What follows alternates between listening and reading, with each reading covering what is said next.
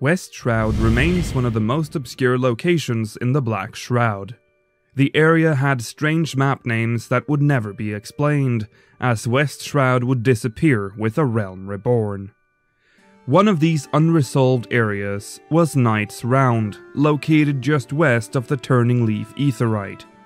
For a long time, players wondered if this was a reference to Knights of the Round from Final Fantasy VII. Could it be hinting at a primal? Is it a dungeon?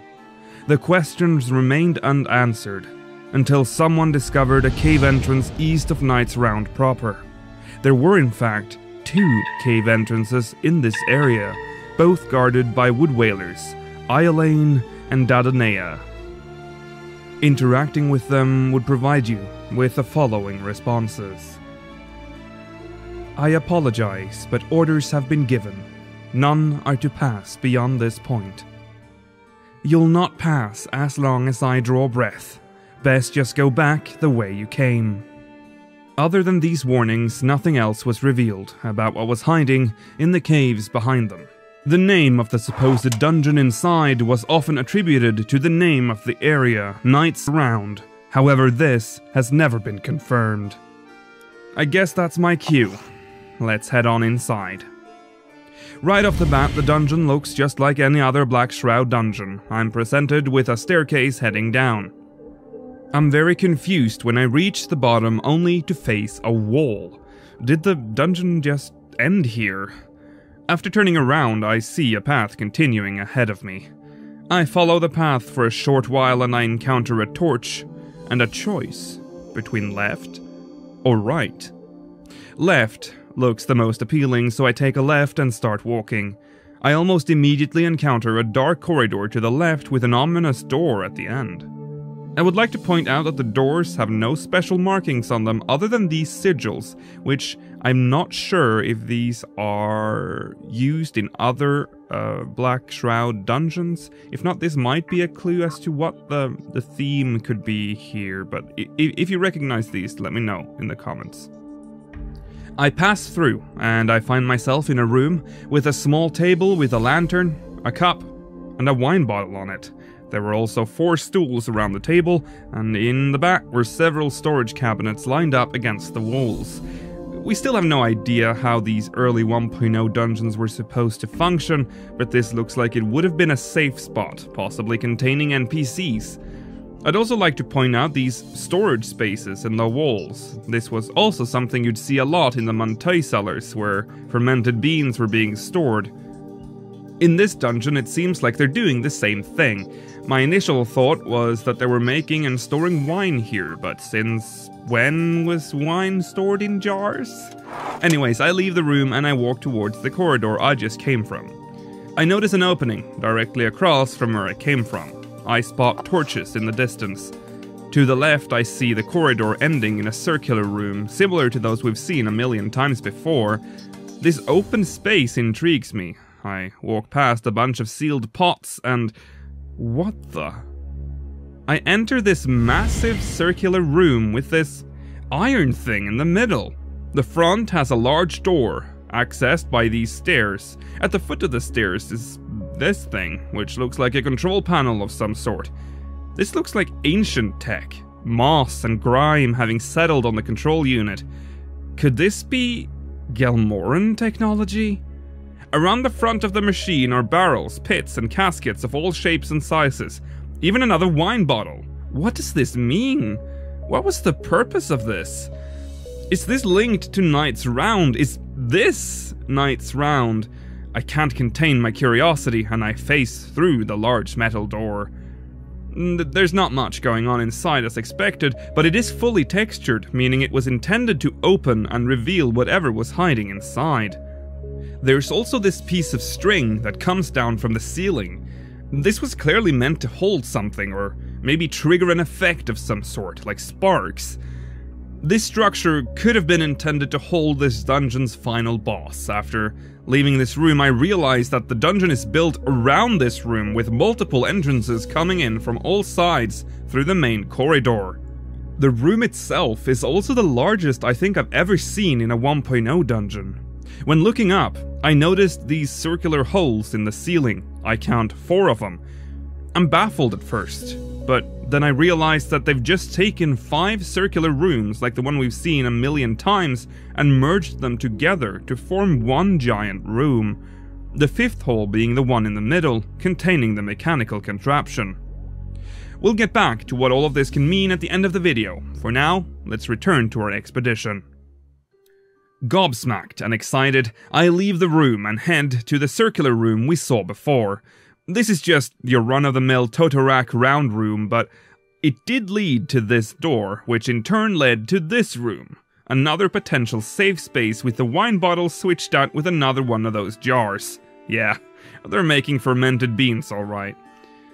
Headed east from that room, I exited through the circular room's 3rd opening, and I'm once again in another corridor.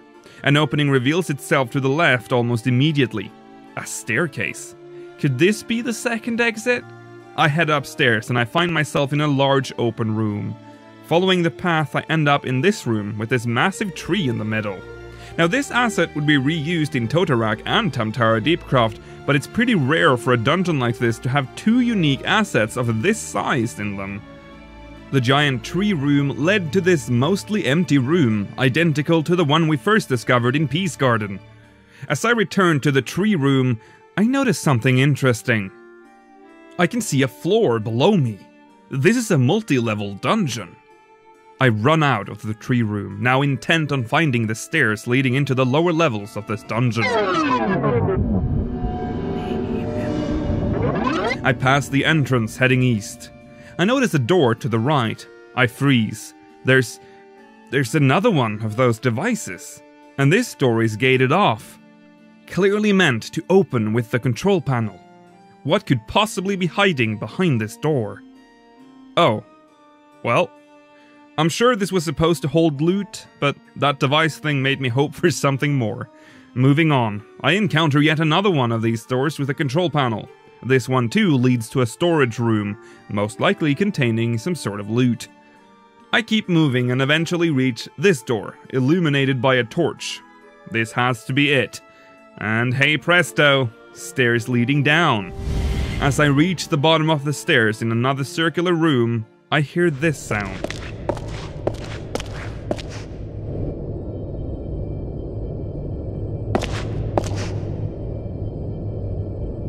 I can't remember hearing that anywhere else, and it does sound like an ethereal gate, so I'm intrigued. I make an immediate left to find the source of the sound, and I find this door. I enter the room and nothing. I'm not surprised. The dungeon was never put into service, so finding an ethereal gate here would be, well, impossible. But the sound still persists, and it's the loudest in this room. Could this have been the intended location for this dungeon's ethereal gate? Shortly after simply warping upwards, I realized that the sound I was hearing was in fact the Turning Leaf ethereal gate. The sound of that gate was so loud it was clearly audible that far down below.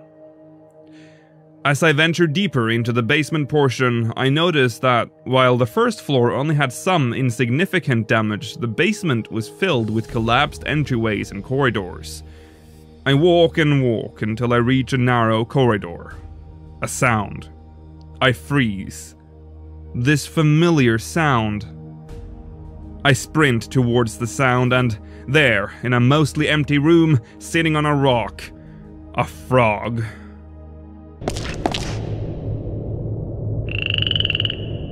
Not our blue friend Pedro Caramello, no sir. This one is of a different color. Worried that Pedro would get jealous, I greeted the frog before swiftly moving on. I continued my way through the maze. It feels endless. Eventually, I reached the giant tree room. Not much else could be found in the dungeon though. The rooms all looked more or less the same, with only the furniture being changed slightly and moved around. After returning to the upper level of the dungeon, I decided to run around and look through every single room. After a little while, I encountered the second exit. It's the other cave entrance mentioned before, just north of where we entered. Well, that nails down the purpose of this dungeon. Having 2 entry and exit points hints that it was meant to function just the same way as the Mantai Cellars, an open world dungeon where your mission is whatever your quest log tells you to, be it MSQ, Grand Company, or leave quests. But what was the purpose of the mysterious devices? My first thought was naturally Garlean, but these devices do not look Garlean. They're older. They look about as old as the tunnels themselves. Could this be Gelmorran technology? We know very little of Gelmorra as of 4.2, and I imagine it will remain that way for a long time, if not forever. But in 1.0, Gelmorra was very clearly meant to play a bigger role. The lore was already being fleshed out, and these dungeons were probably meant to play a part in that lore. Alas, as A Realm Reborn launched, most of Gelmorra was washed away, ruins covered up, the Mantai Cellars being turned into zone dividers, and Palace of the Dead doesn't really give us that much insight. I scoured the internet and the lore book for any mention of technology, but I found nothing. My gut tells me it has to be Gelmorran, but we'll probably never know for sure. This particular dungeon, and probably the name of the area itself, seems to have been retconned in A Realm Reborn. I think the purpose of the dungeon was to obtain whatever catalyst these machines required in order to proceed. It's possible each machine required a specific catalyst to open, hence why the large circular room is always open so players could check if they possessed the required catalyst. I also think the rooms gated by the devices contain the catalyst for the other devices, ending with a final catalyst for the big room. That's just my thoughts on it. Let me know what you think in the comments as well. And that's where I'm going to leave you all in this episode. I hope you enjoyed your time in the Knight's Round Dungeon. Please leave a like if you enjoyed, and if you want more, you should subscribe. I'll be back next month with yet another episode of Secrets of a Realm. Take care now, and may you ever walk in the light of the crystal.